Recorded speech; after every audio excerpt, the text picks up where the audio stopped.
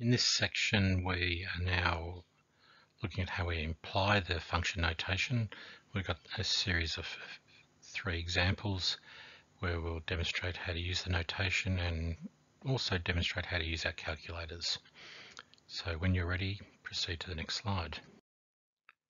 In this example, we can see we're talking about the volume of a sphere, where we talk about the radius of the sphere is determined by the function of the rule. Volume as a function of r, that's the way we read that, as volume as a function of r is equal to 4 times pi times r cubed, all divided by 3.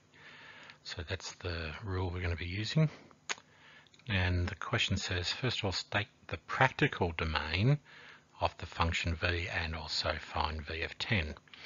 So this is slightly different. Before we talked about implied domains, but this actually talks about practical domains. So when we're talking about a real thing, here we're talking about the volume of a sphere and the radius of the sphere. The implied domain and the practical domain can be 2 different things. If I look at the rule over here, the implied domains would be all x values, positive and negative, can go into this value where r is. There's no restriction on this rule. It's not going to make 0 on the bottom. It's not under a square root, so there's no value of r I can't use. But the question here actually talks about the practical domain. The context of the question is we're talking about the volume of a sphere. Okay, so think about a balloon, right? The amount of air that's in the balloon determines how big the balloon is, what the sphere, what the radius of the sphere is, or the balloon, determines how much volume's in there, how much space it takes up. Now, we can't have a negative radius and we can't have a negative volume. So it's not practical to talk about values of r less than 0. It's also not practical to talk about when the radius is 0. If there's no radius, then I don't have any volume. So this function here, its practical domain would be when r is an element of this set here, that it's got to be bigger than 0, so we write the interval notation 0, comma, and practically it could go up to any size we want. We know we probably won't do that, but we could talk about the volume of the Earth. That's quite a big number because the radius of the Earth is quite large. So the practical domain here would be, where r is an element of 0 to infinity. Alright, second part of the question says find v of 10. So this means I need to substitute 10 into the rule. So this is going to become 4 times pi times 10 cubed, all divided by 3. The exact value here we get here, 10 cubes 1,000, so this becomes 4 pi times 1,000 is 4,000 pi divided by 3, and that would be cubic units, so whatever, we don't know what the units are, so we just say cubic units. If it was centimetres, we'd say cubic centimetres. If it was metres, we'd say cubic metres, but we haven't got those, so we just say it's cubic units. Alright, on our calculator we'll work out this is approximately 4,188.8.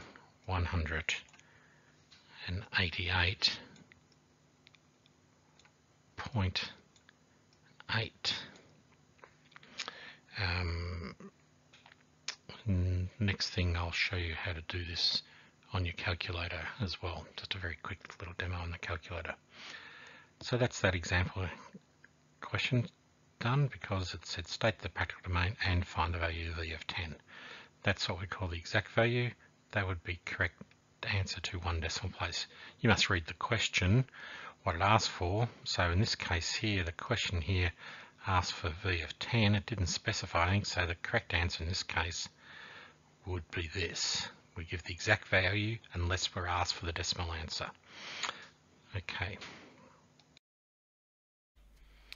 Alright, we are going to do the same question on our calculator. So I've opened up a new calculator page, and I would start off by defining the function. So we go v of r, and I'm going to use the control double dot equals thing for defining the function.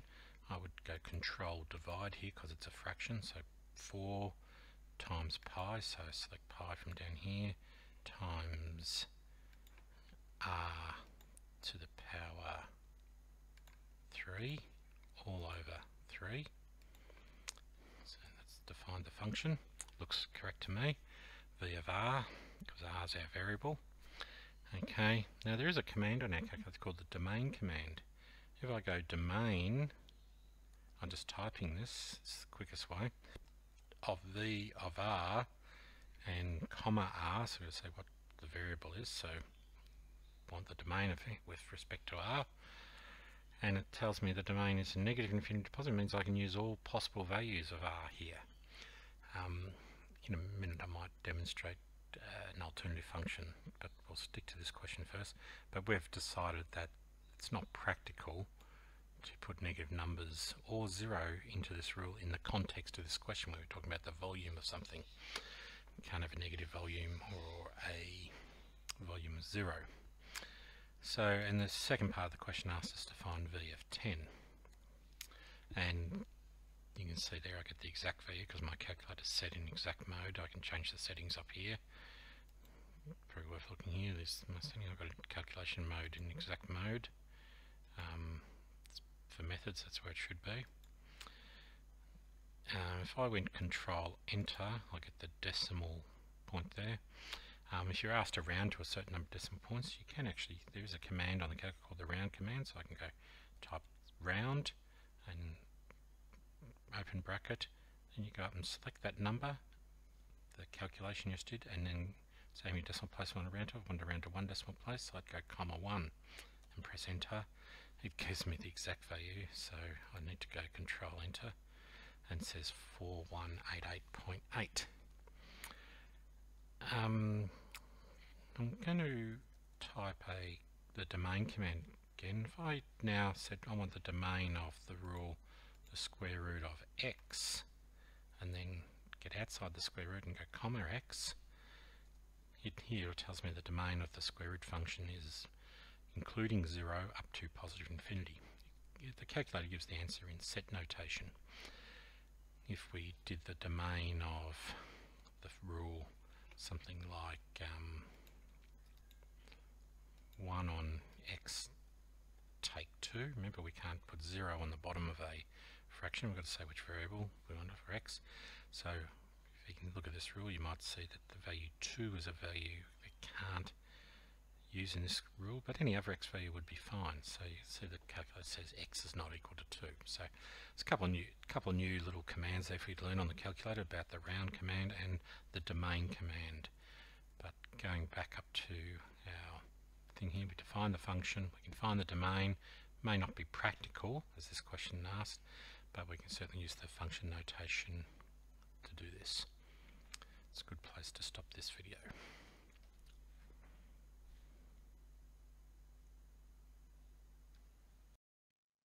In this example here, we've got a function, it's called f, its domain is r, the range can be found in the real numbers, that's what that's referring to there, and the definition of f of x is f of x equals ax plus b, so it's actually a straight line because the power in x is a 1.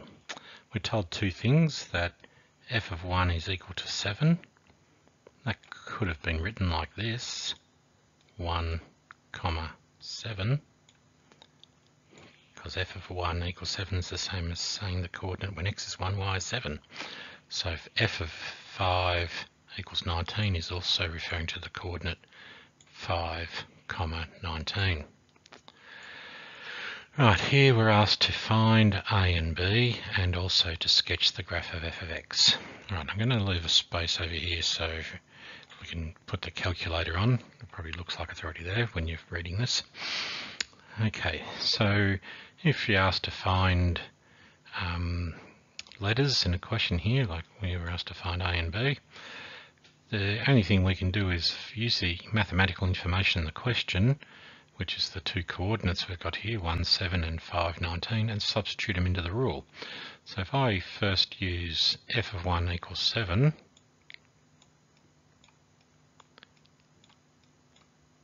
means we end up with this equation. I put 1 where x is, so I get a times 1 plus b.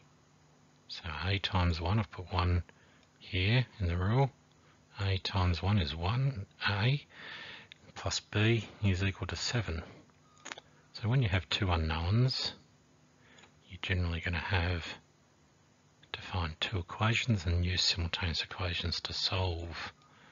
So f of 5 equals 19 is the other piece of information, so I'll substitute that in the rule. So if I put 5 where x is in the rule, I'm going to end up with 5 times a, so it's 5a plus b is equal to 19. And I would label that equation number 2. Alright, because both the b's have a 1 in front of them, I can use the elimination method here. I'm going to subtract this equation away from the top equation, so I'm going to say equation 1 minus equation 2. And when I do that, I get a take 5a is negative 4a is equal to 7 take 19 is negative 12. Divide both sides by negative 4 and I get a is equal to 3. Substituting this back into the first equation, so I'll be putting this back into where a is here. So I'm going to end up with 3 plus b is equal to 7. And therefore b is equal to 4. I've done the first part of the question, I found a and b. So f of x now could be written as 3a times x plus the b value, which is 4. So that's the function of f of x. I could test my values. If I put 1 into the rule, 3 times 1 plus 4 makes 7, that's right. Put 5 in the rule, 3 times 5 is 15, plus 4 makes 19, so that matches. We're also asked to sketch this graph. I'm just going to do it in this space down here. The next slide will have a nice copy of all this. So let's draw a set of axes and label them x and y. I look at this rule here, I've got m is equal to 3. Probably best to write that as 3 on 1 at the moment. And the y-intercept is 4. So this graph here, I'll just change the colour for the graph. It's got a y-intercept of 4, so that's the coordinates 0, 4. And it's got a gradient of 3, so it's going to go up 3 to the height of 7 and across 1. So it's going to be there. And therefore the straight line is looking like this. And you really want to make your graph complete, you should find the x-intercept by making y equals 0, and that would be when x is equal to negative 4 on 3, comma 0. And that's the sketch of that graph. Next I'll show you how we can use the calculator to do exactly the same thing. From our last document here, I'm going to go to Doc and I'm going to insert a new problem. So I'm going to go to calculator page.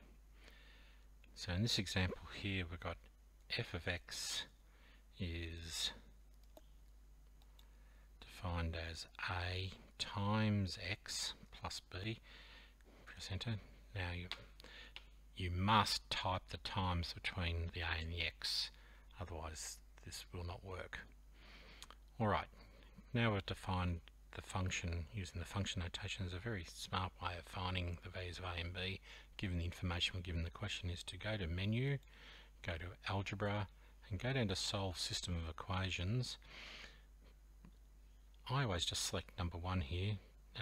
We could select 2 for this case here, but 1 always works, 2 only works when they're linear equations. So I'm just going to use number 1 here. There's 2 equations. You press, you use the arrow button. Oh, sorry, we'll change that to 2. If you click down or press enter or tab, it goes down to these letters here. So it's going to be A, comma B is the 2 unknowns in our question.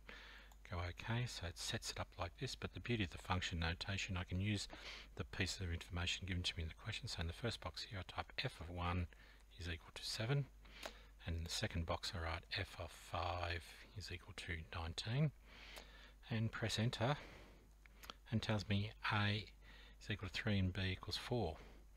You can try and be very clever here. You could either redefine f of x, or you could do this. I'm going up and selecting f of x, then I use the domain command, it's basically, or the separator. You go control equals, and you'll see amongst these things there's the 4 different inequalities they're not equal to, and this one here, this is called the separator. This means you can add information about the rule. So here I've got f of x equals a of x plus b, defined f of x is ax plus b, but I want to add these 2 things, so I go up and select a equals 3 and b equals 4, and now if I type f of x, it says the rule is 3x plus 4. I can check my f of 1 was 7 and f of 5 is 19. Yep, there's a check. Alright, I'm now going to insert a graphs page in this document. So you go doc, insert graphs, and I can now put f of x here. For some reason, even though I redefined it, it doesn't like this, so I'm just going to go cancel there. That's the last values of a and b, so it's accepting those. We can find our intercepts. Just review that menu. You can go to analyze graph and you can find the 0, which means it'll find the x-intercept for you. Remembering the calculator will not give you the exact value here, it always writes it as a decimal. So negative 1.33, you would expect that's negative 1 1/3, which in fact it is. And you can't find the y-intercept using that analyze menu. If you want the y-intercept, you need to go to menu and geometry, go to points and lines and put a point on the line. So I'm going to put a point on this line. As you scroll closer to it, jumps to the intersection of that and the y-axis. So it's telling me there. I'm going to put another point on this line. I'm just going to put it here. And as I slide closer to the x-intercept, you'll see it jumps down to negative 1.33. It won't give me the exact value either. So I'm just going to click nearby and I'm going to change this value in a minute. While this icon appears up here, I can't do anything else. To get off this, you need to press the escape button. Now this point that we've got here, I'm going to click inside here so the x coordinate lights up. I'm going to delete what's there. I'm going to type negative 4 divided by 3, or negative 1 1/3. When I press enter there, you'll see that it changes and jumps down and tells me, yes, negative 4 and 3, or negative 1 1/3 is exactly the point that we want there, the x-intercept. So the calculator using that analyze menu won't never give you the exact value. It only ever write as a decimal. Sometimes it's exactly the same, but example like this, when we're dividing by 3, it's only going to be approximate. You need to put a point on and actually calculate that value. Or you go back to here and you say, I want to solve when f of x is equal to 0 for x, and they'll tell me the exact value there. So if you want the exact values, you should use the calculate menu, things like solve, and the calculator page, the graphs page will produce things like this, so it may not be the exact value. Alright, that would be a good spot to stop this example.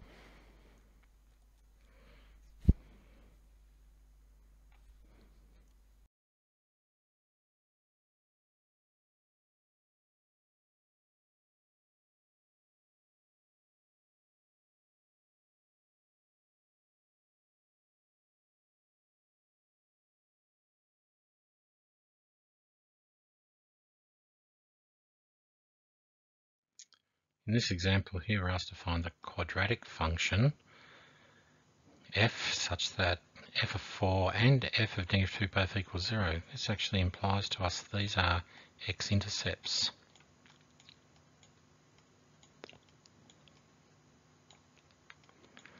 And we're also told f of 0 equals 16. That's actually in fact the y-intercept.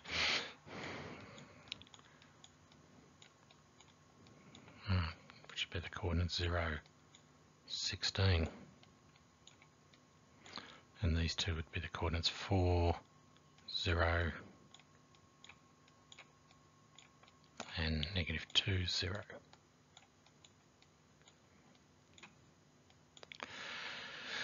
We're asked to find the rule of f of x, and we're given the intercept, so the format we should be using is the one where we have f of x is equal to a times the two intercepts here, so it's x take 4, x-intercept 4, so x take 4, and it's, the other x-intercept is negative 2, so x take negative 2 would be written as x plus 2. And the only unknown we now have is the a, so we can use the coordinates 0, 16, or f of 0 equals 16. So if I use f of 0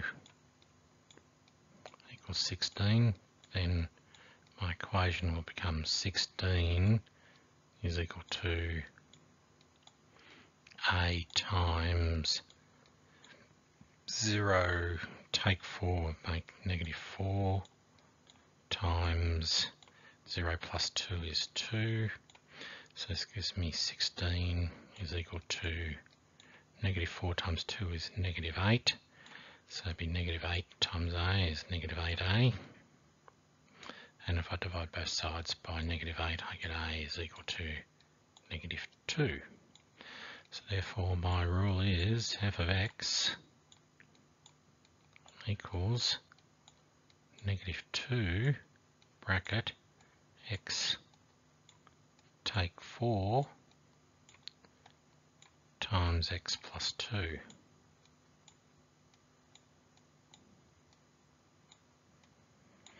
And if we read the question, it says find the quadratic function such that, so I've solved the problem. We're not asked to do anything else with this, not asked to sketch or anything like that. What I will do now is show you how we can use the calculator to do this also. Well, we're picking up on this document we started before, so I'll do the same thing as before. I'll go Document, Insert a new problem, add a calculator page. Here I'm going to define my rule as f of x is defined as double dot equals a times, anytime we use letters other than x we must put times in, x take 4 is the first intercept, times x plus 2, that's the other x-intercept, press enter, and we can use the solve command here. We can solve where f of 0 is equal to 16 is the third piece of information, and solve for a, and we get a equals negative 2.